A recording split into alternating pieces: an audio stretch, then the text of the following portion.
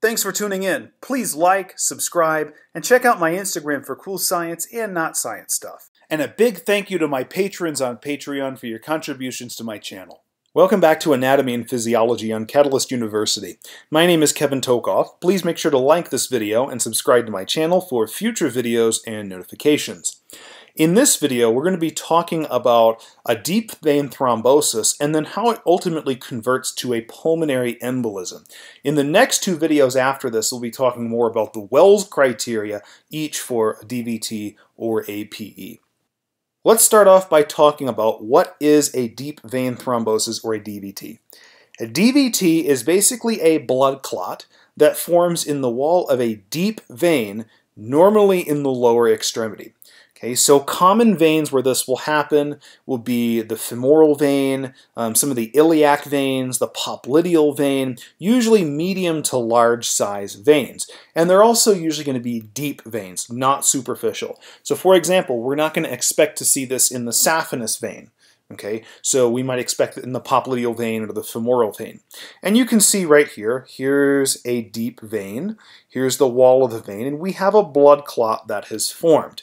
This is the DVT. Now, what I'm about to say is a relative statement, so don't jump on me for this. But intrinsically, a deep vein thrombosis, if it just stays here localized in the wall of this vein, it's not intrinsically that bad. Okay, yes, it occludes blood flow, and that can lead to problems long-term, of course. This sticks into the lumen of the vein, so there's less space for blood to travel, right? So it occludes blood flow. But while it's there, it's not acutely fatal, okay? What becomes problematic is if a portion of this blood clot breaks off and is now free-floating in the blood.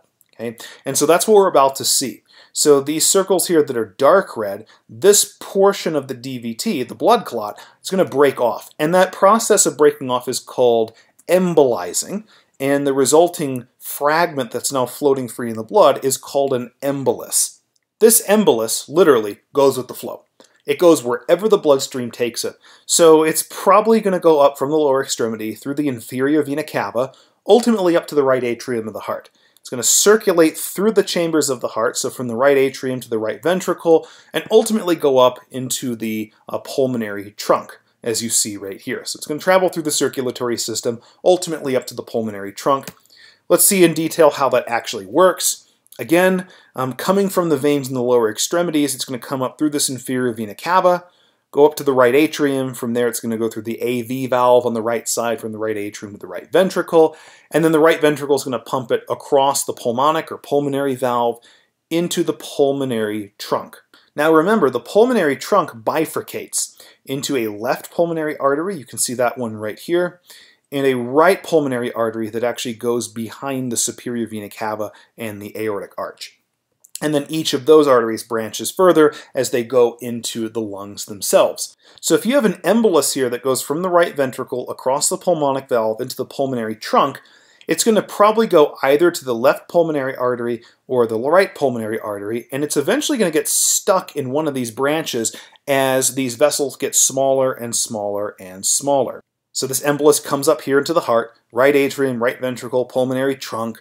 You could say this is the left pulmonary artery, this is the right pulmonary artery over here.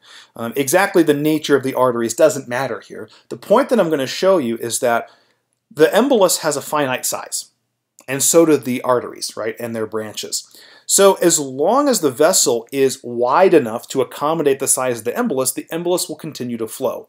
But as you can imagine, as these vessels get smaller and smaller, at some point the embolus is not going to be able to squeeze through that vessel. So here, the embolus is small enough, okay? Or we could say the vessel is large enough, so the embolus doesn't get stuck there.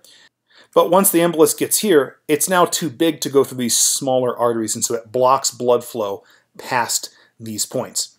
It is true that the embolus, if it's large enough, could get stuck at the bifurcation of the pulmonary trunk. That's not very common. What is more common is to get stuck at the bifurcation of the left and the right pulmonary arteries. So basically where these X's are. And so if the pulmonary embolism gets stuck at any of these points, it's going to block blood flow to that part of the lung. That's going to reduce respiratory efficiency, and if it's severe enough, it can lead to death. And that's why we want to screen for deep vein thromboses and pulmonary embolisms, because we can't have a pulmonary embolism without a DVT. It's a piece of that DVT that breaks off or embolizes, and that's what goes to the lungs and creates a pulmonary embolism. So, hopefully this video gave you a good understanding of what a DVT is, how it leads to an embolus formation, and how a resulting pulmonary embolism can obstruct blood flow to a portion of the lungs and create problems. Please make sure to like this video and subscribe to my channel for future videos and notifications. Thank you.